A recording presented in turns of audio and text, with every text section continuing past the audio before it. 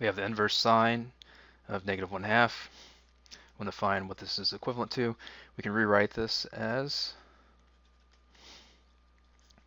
negative 1/2 is equal to x. Now I can switch these around, but keep in mind that my bounds here, because it's the inverse tangent or inverse sine, it's going to be, sorry, I didn't mean, that's wrong. It's going to be negative pi over 2,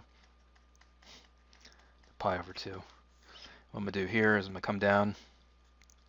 It's going to be sine of x is equal to negative 1/2.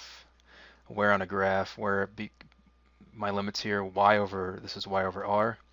So my y needs to be negative 1, and my r needs to be 2. So this is a 30, 60, 90 triangle. So this is a negative pi over 6. So in this case, x is going to be equal to negative pi over 6.